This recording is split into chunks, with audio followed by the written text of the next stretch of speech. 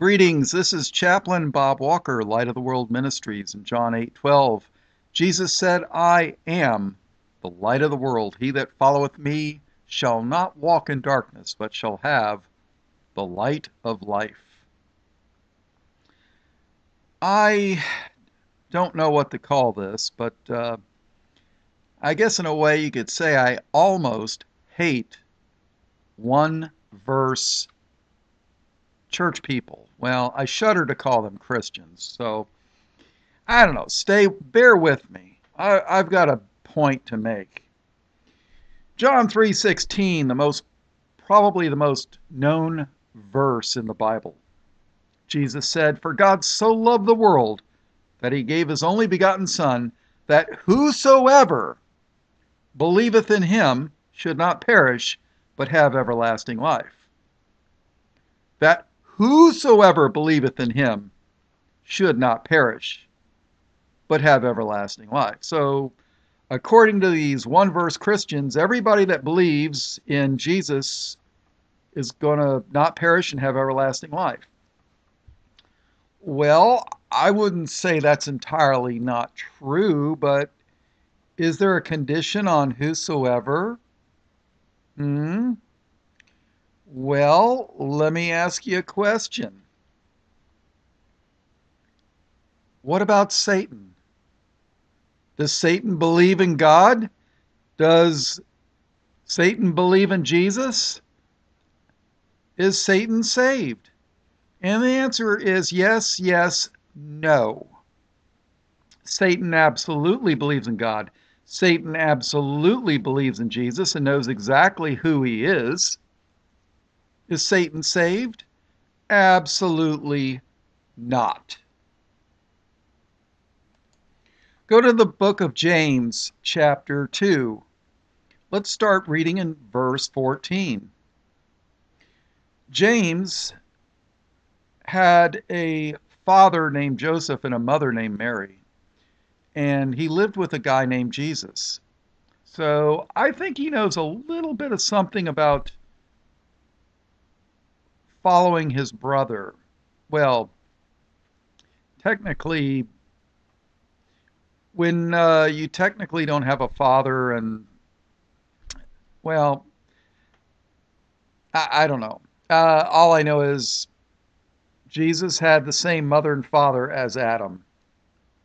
So, all right, but James grew up in the same household. So he knew Jesus his whole life. Verse 14, James asks, "What doth it profit, my brethren, though a man say he hath faith and have not works? Can faith save him?" Does Satan have faith in God? I mean, does he believe in God? Oh, absolutely. Verse 15, "If a brother or sister be naked and destitute of daily food," in other words, they're freezing and they're slowly starving. Verse 16, if a brother or sister be naked and destitute of daily food, and one of you say unto them, Oh, depart in peace, be ye warmed and filled, notwithstanding ye give them not those things which are needful to the body, what doth it profit? You got 5 coats in your closet, 4 of them you've not worn in 5 years? You're not going to take a coat out of your closet and give it to them? Give them some clothes to wear so they're warm? You got a bowl of stew on the stove and you're going to throw half of it in the garbage because you can't eat it all? And you're not going to give a bowl to them? And you call that faith? And one of you say unto them, Depart in peace, be ye warmed and filled, notwithstanding ye give them not those things which are needful to the body, what doth it profit? What good is your faith if you don't put it into practice? Verse 17, even so faith, if it hath not works, is dead, being alone. You see, you're not saved by your works, but your works are proof that you are saved. Verse 18, yea, a man may say, thou hast faith, and I have works. Show me thy faith without thy works, and I will show thee my faith by my works. John 3:16, whosoever believeth in God shall be saved, right? Verse 19 of James chapter 2. Thou believest that there is one God? Thou doest well. The devils also believe and tremble. See, right here it tells you, thou believest that there is one God? Thou doest well. The devils also believe and tremble. See, the devils believe in one God. Absolutely. So, for God so loved the world that he gave his only begotten Son, that whosoever believeth in him should not perish, but have everlasting life. Are the devils saved because they believe in God? Are they? Turn to the book of Hebrews, chapter 2, verse 9. We're going to read part of this chapter, and this is going to prove to you that the angels, even though they believe in God, even though they believe in Jesus, they do not have salvation. So John 3:16, even though it says whosoever, doesn't apply to them. Verse 9, but we see Jesus, who was made a little lower than the angels for the suffering of death, crowned with glory and honor, that he, by the grace of God, should taste death for every man.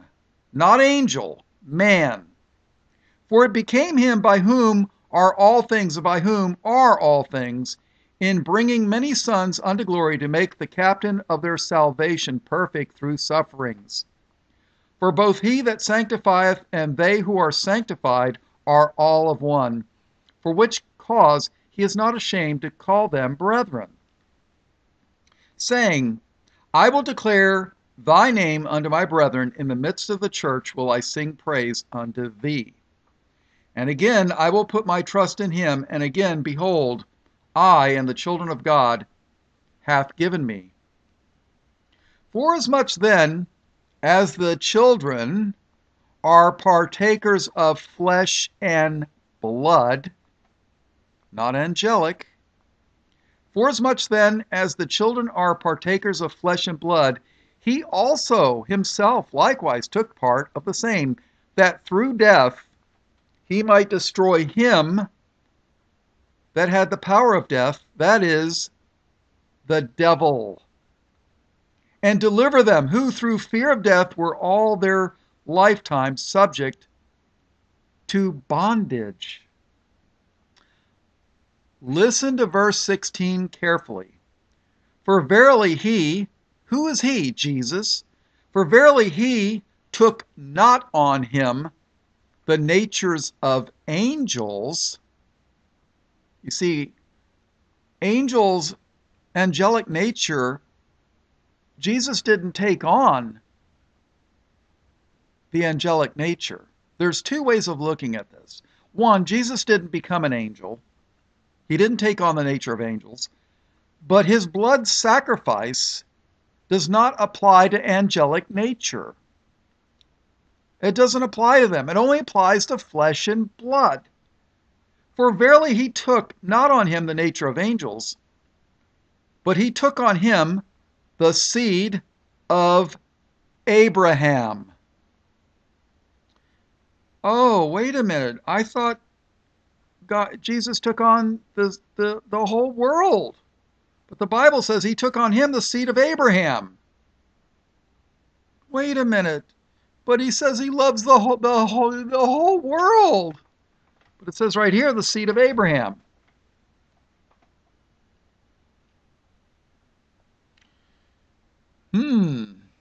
Wherefore in all things it behooved him to be made like unto his brethren, that he might be a merciful and faithful high priest in things pertaining to God, to make reconciliation for the sins of the people. For in that he himself hath suffered, being tempted, he is able to succor them that are tempted. Okay, that Jesus didn't come to take on the nature of angels. He came to take on the seed of Abraham. All right, let's go to Genesis chapter 21. Little background here. Abraham and Sarah were old. And, I think she was 90. And how many 90-year-old women do you know that get pregnant? So Sarah said, all right, well, we've got this Hagar, which was their bondwoman, a servant. And Sarah told Abraham, go in under her and have a son, and that'll be our child. And so Abraham did. Hagar was an Egyptian woman. So he had a child. His name was Ishmael. The modern day Arabs claim descent by Abraham via Ishmael. So let's go to Genesis chapter 21 and go to verse 1. And the Lord visited Sarah as he had said, and the Lord did unto Sarah as he had spoken. For Sarah conceived, 90 years old, right? For Sarah conceived and bare Abraham a son in his old age, at the set time of which God had spoken to him. And Abraham called the name of his son that was born unto him, whom Sarah bare to him, Isaac.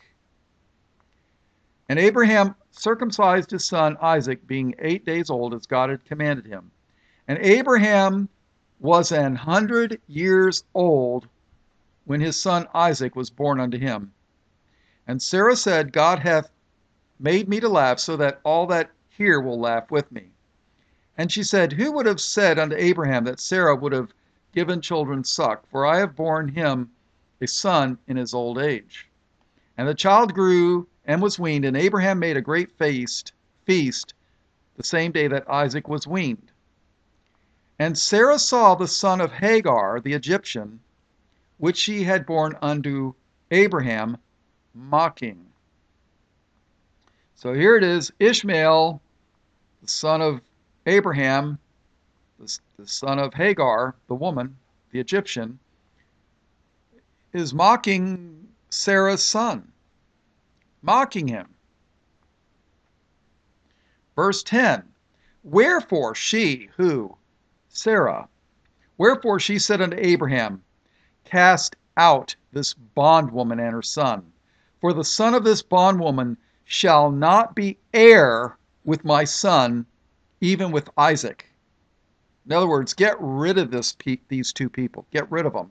I don't want them here. They're not going to be heir with my son. No way. Out. Verse 11, and the thing was very grievous in Abraham's sight because of his son. And God said unto Abraham, let it not be grievous in thy sight because of the lad, and because of thy bondwoman. In all that Sarah hath said unto thee, hearken, or listen. Hearken unto her voice, for in Isaac shall thy seed be called. You see, the Muslims will say, oh, that's not true. Ishmael was to be the promised seed.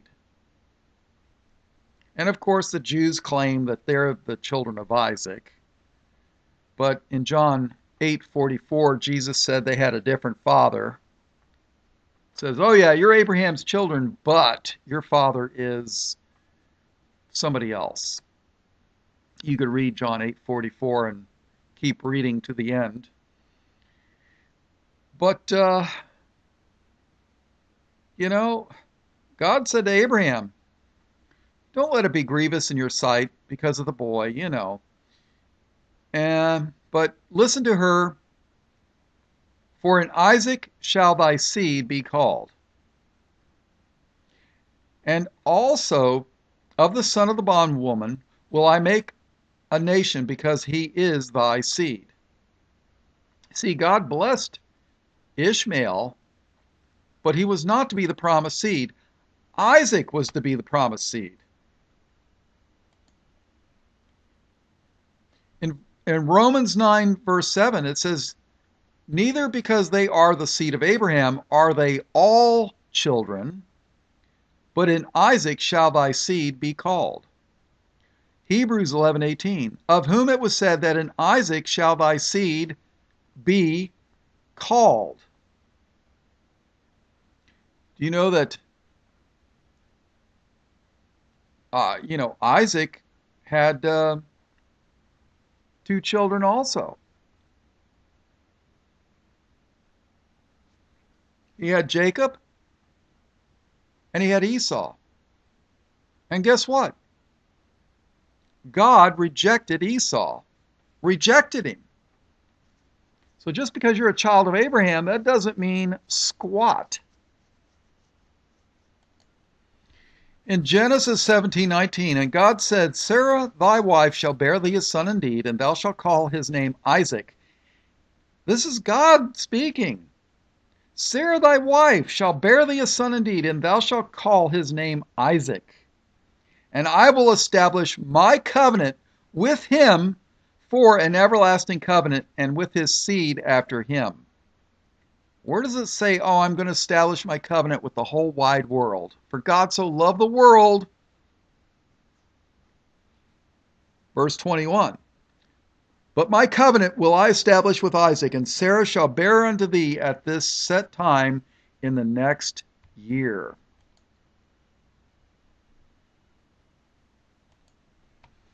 In Genesis 25, verse 24, this was Isaac and his wife Rebekah were getting, they had children. You know, when people quote to me the New Testament and they've never even bothered to read the Old Testament, never bothered to read Genesis, never bothered to read anything except for John 3:16, God so loved the world that whosoever believeth on him, well, the devil believes in God. The devil believes in Jesus. So, there's actually people that have told me that Satan gets saved. Really. Genesis 25:24, and when her days, Rebekah, and when her days to be delivered were fulfilled, behold, there were twins in her womb. And the first came out red, all over like an hairy garment, and they called his name Esau. Now this is Abraham's grandchild. Okay? And after that came his brother out, and his hand took hold on Esau's heel, and his name was called Jacob. And Isaac was 80 years old when she bare them. So he was 60 years old. So he had twin sons, Esau and Jacob. And the boys grew, and Esau was a cunning hunter, a man of the field, and Jacob was a plain man, dwelling in tents. Now, I did a Bible study on why God hated Esau. And the so-called black Hebrews will love to point out, oh, Esau was white. God hates whites. Well, you know what? If Jacob and Esau were twins and Esau was white, what color do you think Jacob was? And oh, by the way, God changed Jacob's name to Israel. Yeah. Jacob had 12 sons, the 12 tribes of Israel.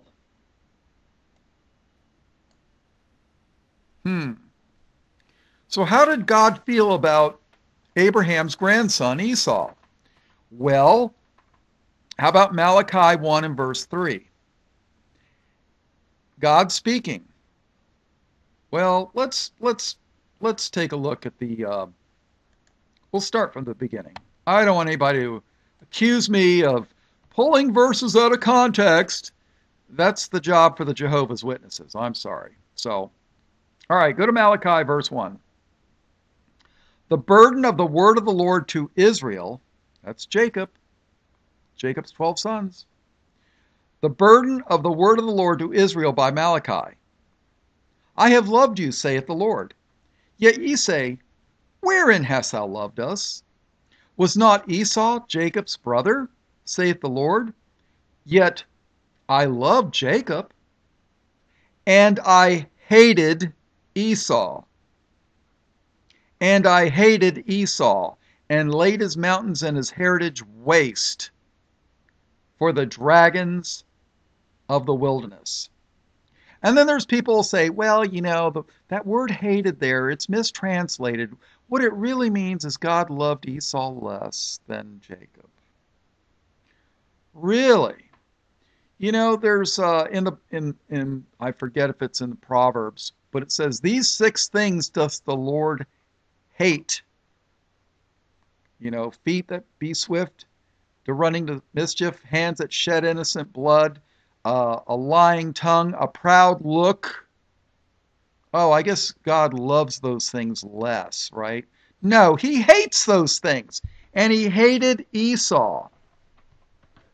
Romans 9:13, as it is written, Paul confirms, as it is written, Jacob have I loved, but Esau have I hated. Esau intermarried with the Canaanites. Oh, you think God's being harsh? How about the book of Obadiah, one of the minor prophets? Minor in size, not in importance. Obadiah, verse 1 and 8, chapter 1 and verse 18. And the house of Jacob shall be a fire, and the house of Joseph a flame, and the house of Esau for stubble. You know what stubble is? It's worthless stuff that you burn. And the house of Jacob, which is Israel, right?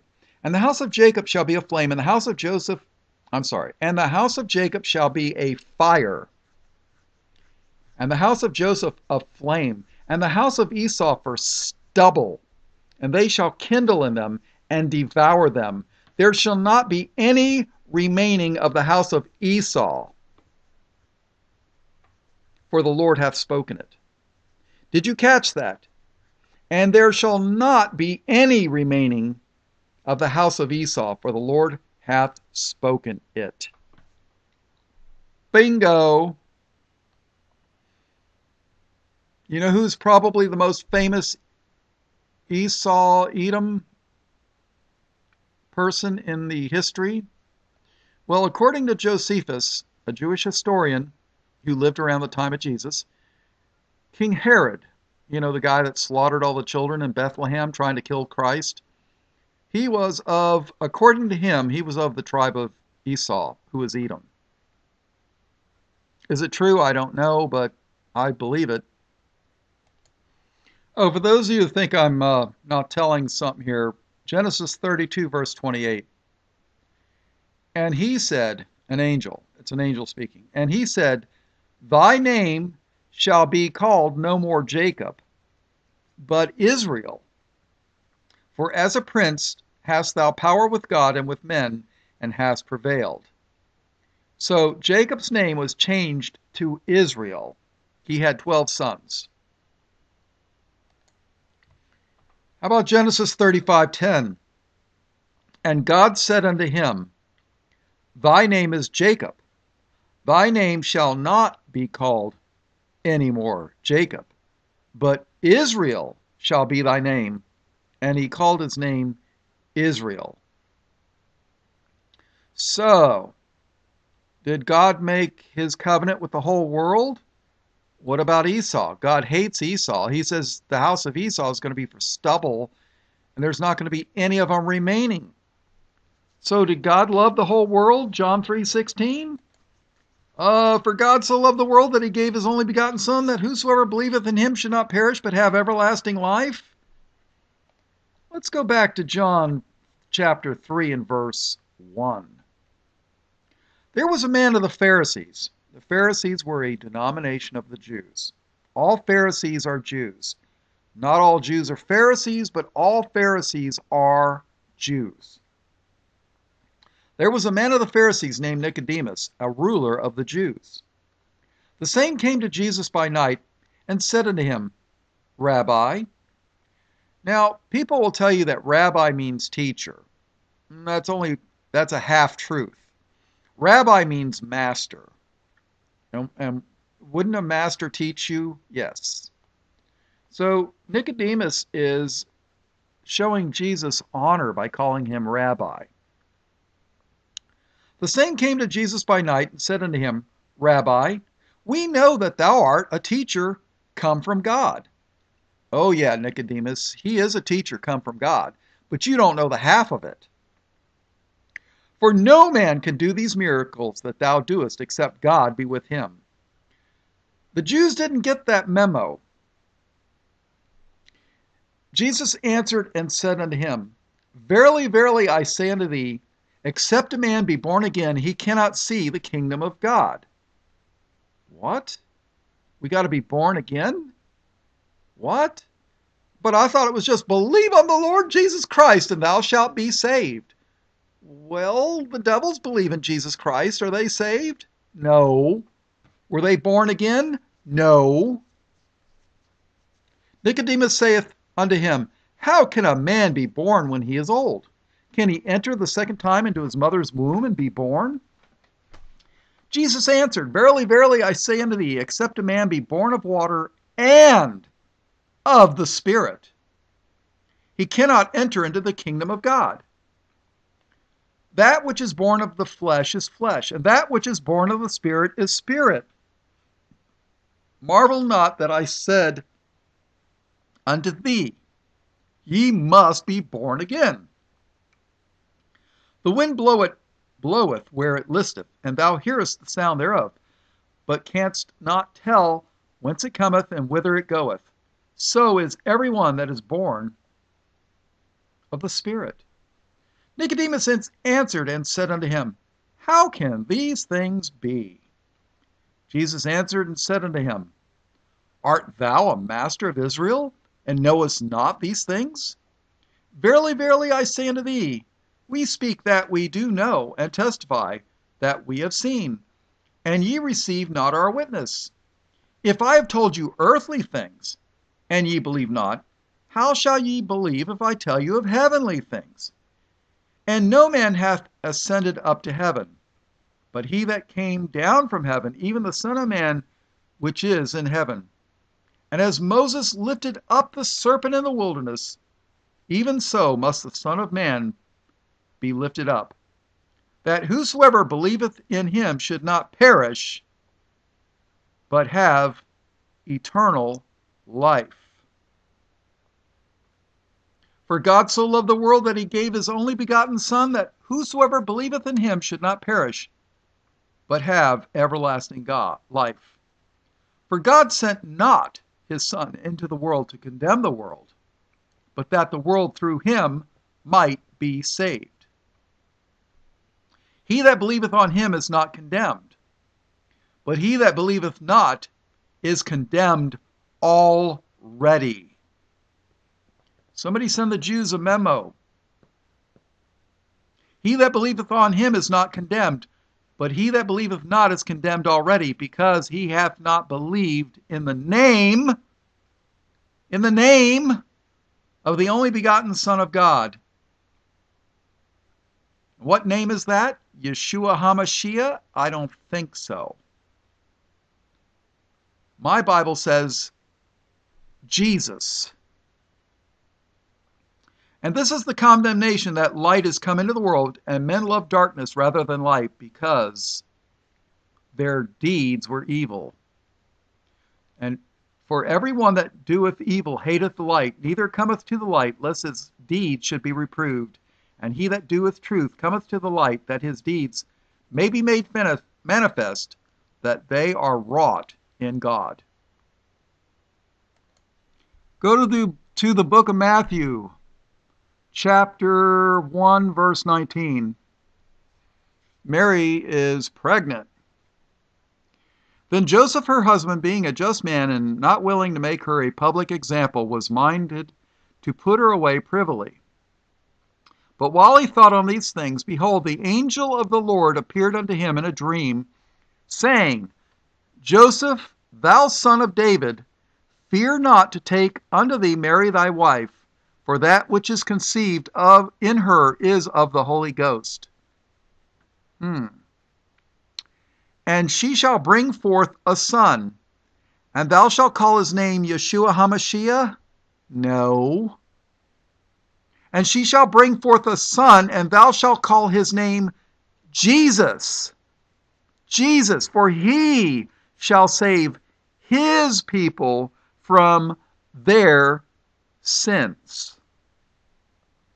You see, an angel of the Lord gave him his name.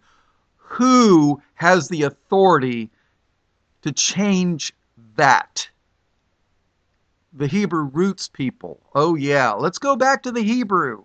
Let's go back to the law. We don't need grace. Go back to the law. You see, basically they're denying the words of God.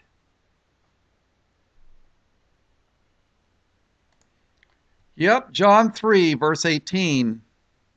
He that believeth on him is not condemned, but he that believeth not is condemned already, because he hath not believed in the name of the only begotten Son of God. And that name is Jesus. All I know is Satanists, witches, and the Jews hate the name Jesus. They hate that name. Devils tremble at the name of Jesus. Don't let anybody ever tell you that name is not good. It's going to be the name above all names. All right, let's take a look at Romans chapter 3, verse 21.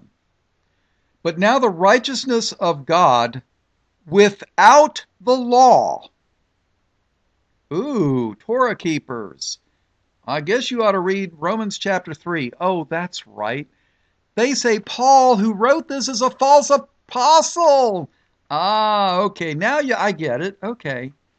But now the righteousness of God without the law is manifested, being witnessed by the law and the prophets, even the righteousness of God, which is by faith of Jesus Christ unto all, and upon all that believe, for there is no difference. For all have sinned, and come short of the glory of God, being justified freely by his grace through the redemption that is in Christ Jesus. So it says here that, all that believe, for there is no difference, right? And it says, for all have sinned and come short of the glory of God. Does all mean all? Well, let's find out. It says, for all have sinned and come short of the glory of God. Let's go to the book of Hebrews, chapter 4, starting in verse 12. Does all mean all? Let's find out. For the word of God is quick and powerful and sharper than any two-edged sword, piercing even to the dividing asunder of soul and spirit. See, God's word can divide the soul and the spirit. It's not the same thing. You know that there's a soul and a spirit, and you have a body. So you have a body, you have a soul, and you have a spirit. That's 3 parts. Do you know that you were made in God's image, and you are 3 parts to make up one person? Think about that the next time people tell you about the Trinity being a false heathen satanic doctrine. Yeah, when they turn to three into three separate entities, yes, but you know, people have a body, a soul, and a spirit, and yet it makes up one person. So, for the word of God is quick and powerful and sharper than any two-edged sword, piercing even to the dividing asunder of soul and spirit, and of the joints and marrow, and is a discerner of the thoughts and intents of the heart. Neither is there any creature that is not manifest in his sight, but all things are naked and opened unto the eyes of him with whom we have to do. Seeing then that we have a great high priest that has passed into the heavens, Jesus, the Son of God, let us hold fast our profession.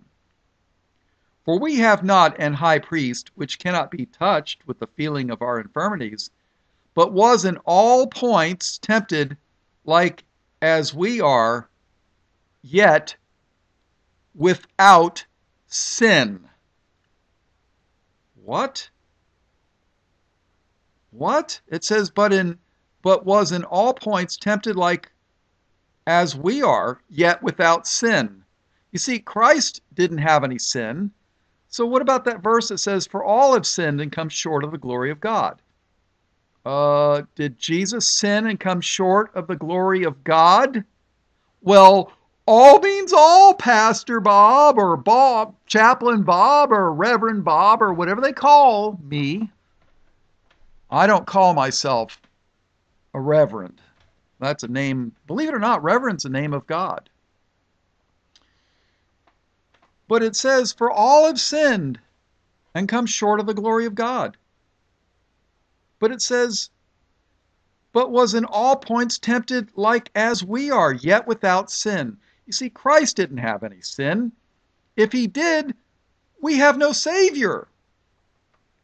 So does all mean all? No.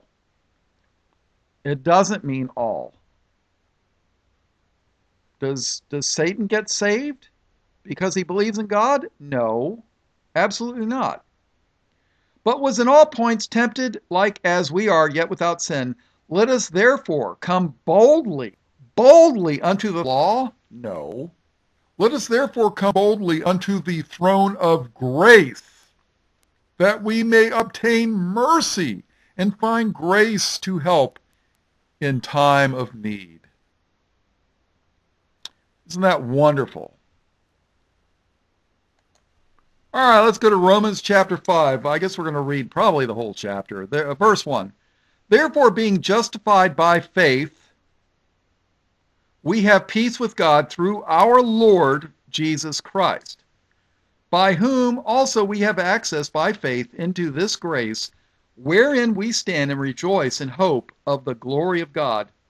And not only so, but we glory in tribulations also, knowing that tribulation worketh patience, and patience experience, and experience hope. And hope maketh not ashamed, because the love of God is shed abroad in our hearts by the Holy Ghost, which is given unto us. For when we were yet without strength, in due time Christ died for the ungodly. That's me. In due time Christ died for the ungodly.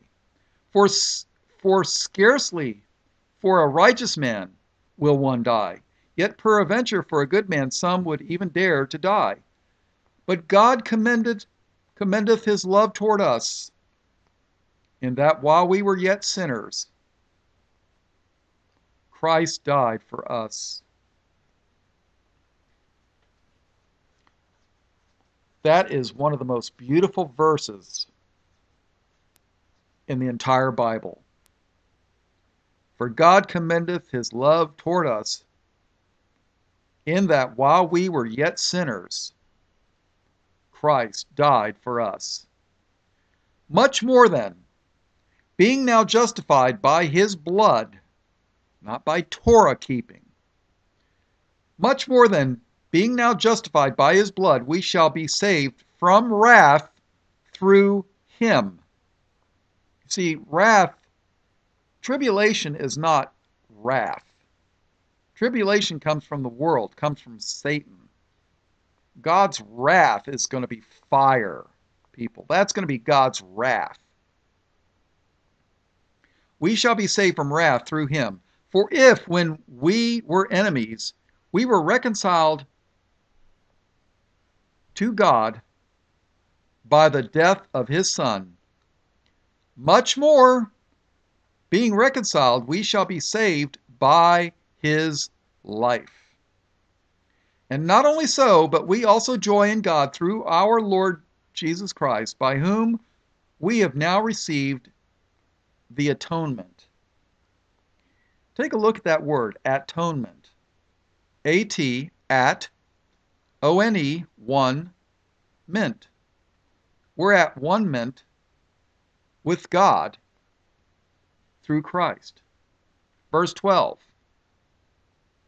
Wherefore, as by one man, and that's Adam, wherefore, as by one man sin entered into the world, and death by sin, and so death passed upon all men, for that all have sinned. That's why the virgin birth is a very important doctrine. You see, Adam sinned, and death passed from Adam unto every single one of his descendants. That's why I know Mary carried Jesus in her womb, but I don't believe that Mary's DNA was used for Christ. He wasn't half human and half God. I think the Holy Ghost gave him both sets of chromosomes. Because it says, wherefore, as by one man sin entered into the world, and death by sin, and so death passed upon all men, for that all have sinned. Did Christ sin? No. So, for that all have sinned. So, all didn't sin because Christ didn't sin. You got to realize this all is talking about mankind. Christ was mankind, but he was God in the flesh. He was Emmanuel. You've got to judge things by their context. So when people tell you all means all, no, it doesn't mean all. Verse 13. For until the law, sin was in the world, but sin is not imputed when there is no law. Nevertheless, death reigned from Adam to Moses, even over them that had not sinned after the similitude of Adam's transgression, who is the figure of him that was to come. Now, he was the similitude. It means he was similar to. Who was Adam's mother? Who was Adam's father? Well, Christ is called the second Adam. He had the same mother and father as Adam. Think about that. And he had to be, because if he was a descendant of Adam through Mary, and Mary had the sin nature in her DNA, that would have mean Christ was born a sinner like us. So that's why the virgin birth, I'm probably not explaining it very well, but, there's people that understand it and explain it better than I do. But, Christ is called the second Adam because he had the same mother and father as Adam did. And Adam is called the Son of God. But Jesus is called the only begotten Son of God. There's a difference. Nevertheless, death reigned from Adam to Moses, even over them that had not sinned after the similitude of Adam's transgression, who is the figure of him that was to come. But not as the offense, so also is the free gift. For if through the offense of one many be dead, much more the grace of God and the gift of grace, which is by one man, Jesus Christ, hath abounded unto many. And not as it was by one that sinned, so is the gift. For the judgment was by one to condemnation, but the free gift is of many offenses unto justification. For if by one man's offense death reigned by one, much more they which receive abundance of grace and of the gift of righteousness shall reign in life by one, Jesus Christ. Wherefore, as by the offense of one judgment came upon all men to condemnation, even so by the righteousness of one the free gift came upon all men unto justification of life. Does all men apply to Esau? God said he hated Esau. You think heaven's going to be full of people that God hates? I don't think so. I don't think so. So does all mean all? No. Verse 19. For as by one man's disobedience many were made sinners, that's me, so by the obedience of one shall many be made righteous. Moreover, the law entered that the offense might abound, but where sin abounded, grace did much more abound. That as sin hath reigned unto death, even so might grace reign through righteousness unto eternal life by Jesus Christ our Lord. In Luke chapter 3, verse 38, we read, it's doing genealogy here, which was the son of Enos, which was the son of Seth, which was the son of Adam, which was the son of God. You see, Adam, Luke calls Adam the son of God, but Jesus is called the only begotten Son of God. All right, let's take a look. I think we're going to go to 1 Corinthians chapter 15. We're going to take a look. I think we're going to read this whole chapter. I'm not sure.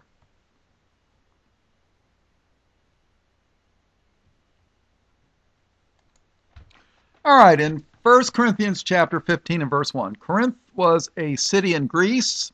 There was a church there that Paul had established, and he's writing a letter to them. Moreover, brethren, I declare unto you the gospel, which I preached unto you, which also ye have received, and wherein ye stand, by which also ye are saved, if ye keep in memory what I preached unto you, unless ye have believed in vain. For I delivered unto you first of all that which I also received, how that Christ died for our sins according to the Scriptures, and that he was buried, and that he rose again the third day according to the Scriptures. That, people, is the gospel. And that he was seen of Cephas, that's Peter, then of the 12. After that he was seen of above 500 brethren at once, of whom the greater part remain unto this present, but some are fallen asleep. In other words, are dead. After that he was seen of James, then of all the apostles. And last of all, he was seen of me also, as of one born out of due time. For I am the least of the apostles. Paul calls himself the least of the apostles. That am not meet to be called an apostle, because I persecuted the church of God. But by the grace of God, I am what I am. And his grace which was bestowed upon me was not in vain, but I labored more abundantly than they all. Yet not I, but the grace of God which was with me. Therefore, whether it were I or they, so we preach, and so ye believed. Now if Christ be preached that he rose from the dead, how say some among you that there is no resurrection of the dead? Oh yeah, that heresy is alive today. Verse 13, but if there be no resurrection of the dead, then is Christ not risen? And if Christ be not risen, then is our preaching vain, which means worthless. And if Christ be not risen, then is our preaching vain, and your faith also is vain. Yea, and we are found false witnesses of God, because we have testified of God that he raised up Christ, whom he raised not up, if so be that the dead rise not. For if the dead rise not, then is not Christ raised. And if Christ be not raised, your faith is vain, and are yet in your sins. Then they also which are fallen asleep in Christ are perished. If in this life only we have hope in Christ, we are of all men most miserable. But then Paul sticks the knife in the heart of this heresy. Verse 20. But now is Christ risen from the dead, and become the firstfruits of them that slept. For since by man came death,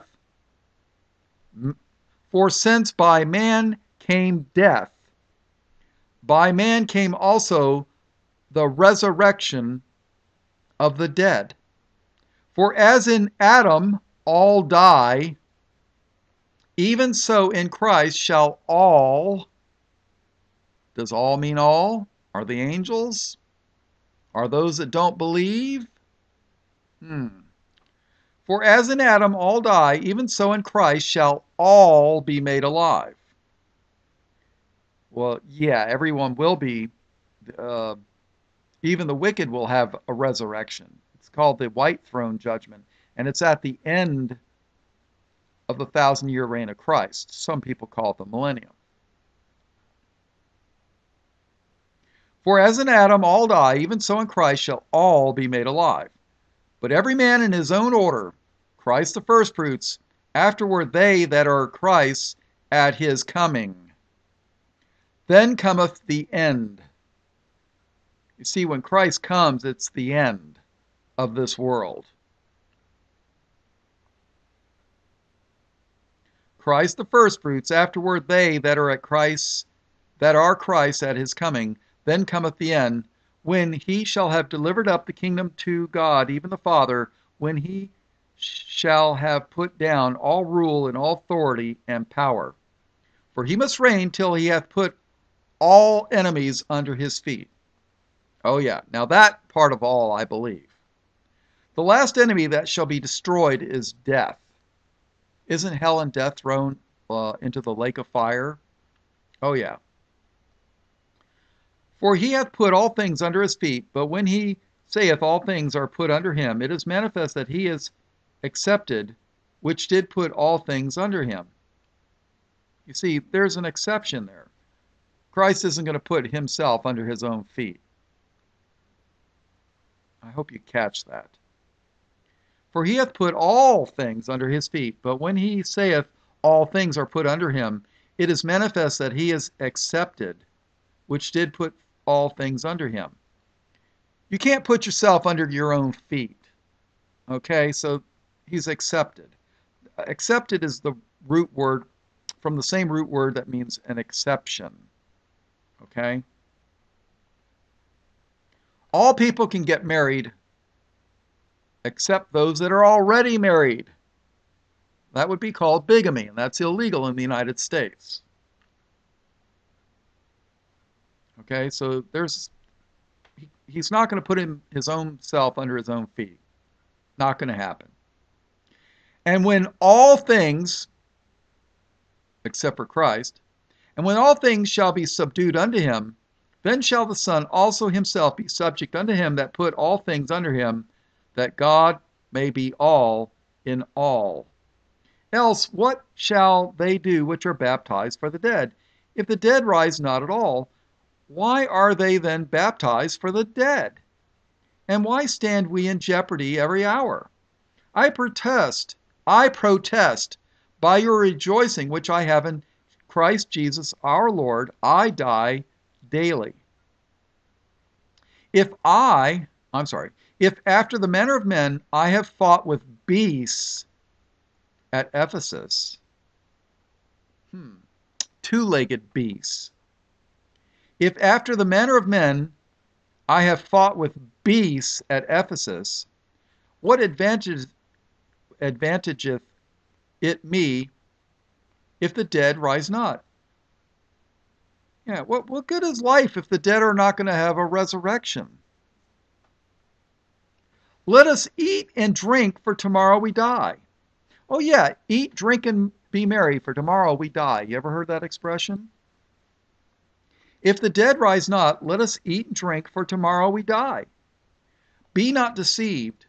Evil communications corrupt good manners. Awake to righteousness, and sin not, for some have not the knowledge of God. I speak this to your shame.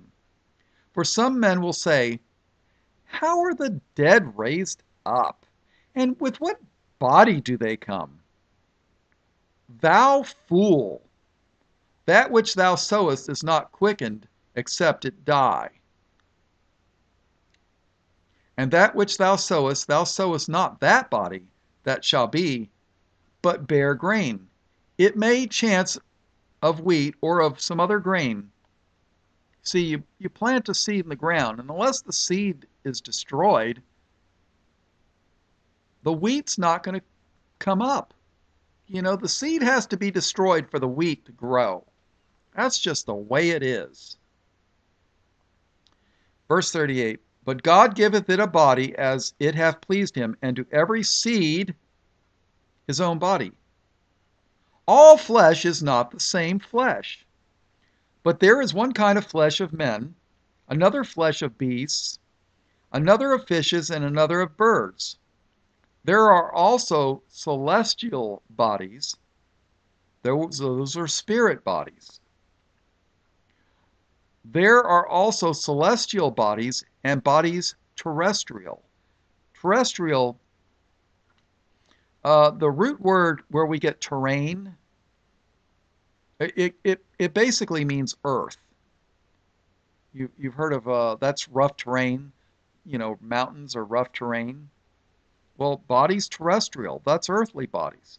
So there's heavenly bodies, there's earthly bodies. But the glory of the celestial is one, and the glory of the terrestrial is another. There is one glory of the sun, and another glory of the moon, and another glory of the stars. For one star differeth from another star in glory. So also is the resurrection of the dead. It is sown in corruption, it is raised in incorruption. See, if you're in Christ, your body's sown with corruption, but when you're raised, you're not going to have a body of corruption. You're going to have incorruption. It is sown in dishonor, it is raised in glory. It is sown in weakness, it is raised in power. It is sown a natural body, it is raised a spiritual body. There is a natural body, and there is a spiritual body. Listen carefully. And people will tell you, the Torah keepers and Hebrew roots deceivers will tell you that Paul is a deceiver that wrote this kind of stuff. I mean, give me a break. Who do they work for? They work for the devil. Verse 45, listen carefully. And so it is written, the first man, Adam, was made a living soul. The last Adam was made a quickening spirit. See, Adam was the first man. He was made a living soul. The last Adam, who's the last Adam? Christ. The last Adam was made a quickening spirit. Howbeit, that was not first which is spiritual, but that which is natural, and afterward that which is spiritual. The first man is of the earth, earthy. The second man is the Lord from heaven. Verse 48. Well, the first man is of the earth, earthy. The second man is the Lord from heaven. As is the earthy, there are they also that are earthy, and as is the heavenly, such are they also that are heavenly. And as we have borne the image of the earthy, we shall also bear the image of the heavenly. Praise God! Now this I say, brethren, that flesh and blood cannot inherit the kingdom of God. That's why Jesus told Nicodemus, ye must be born again. You got to be born again of the Spirit, people. Now this I say, brethren, that flesh and blood cannot inherit the kingdom of God, neither doth corruption inherit incorruption. Behold, I show you a mystery. We shall not all sleep, but we shall all be changed. In a moment, in the twinkling of an eye, at the last trump. Somebody send the pre-tribbers a memo. We're changed at the last trump, not Donald. Sorry. In a moment, in the twinkling of an eye, at the last trump. Where's the last trump? In Revelation, there's 7 of them. The 7 trumps are judgments of God. By the time they get to the 6th one, the earth is almost destroyed. When you got 7 trumpets, guess which one is the last one? Number 1? No. Number 2, 3, 4? No. 5, 6? No. Number 7! Yes, you got it! Number 7 is the last trump. And guess what? Number 7 is at the end of the tribulation. In a moment, in the twinkling of an eye, at the last trump. For the trumpet shall sound, and the dead shall be raised incorruptible, and we shall be changed. For this corruptible must put on incorruption, and this mortal must put on immortality. So when this corruptible shall have put on incorruption, and this mortal shall have put on immorality, then shall be brought to pass the saying that is written, Death is swallowed up in victory. O death, where is thy sting? O grave, where is thy victory? I believe that's in the Psalms. The sting of death is sin, and the strength of sin is the law. You see, the law is the strength of sin. And what do the Torah keepers and the Hebrew roots people want to do? They want to make sin strong. No thanks. I think I'll take grace. What do you think? The sting of death is sin, and the strength of sin is the law. But thanks be to God, which giveth us the victory through our Lord Jesus Christ. Therefore, my beloved brethren, be ye steadfast, unmovable, always abounding in the work of the Lord, forasmuch as ye know that your labor is not in vain in the Lord. Praise God for that. All right, well, I was going to make this a short Bible study, but it ended up being an hour again. So what can I tell you? All glory to Christ, and God the Father, and the Holy Spirit. All blessings, praise, glory, and honor to the Lamb of God slain before the foundation of the world. In Jesus' precious name, amen.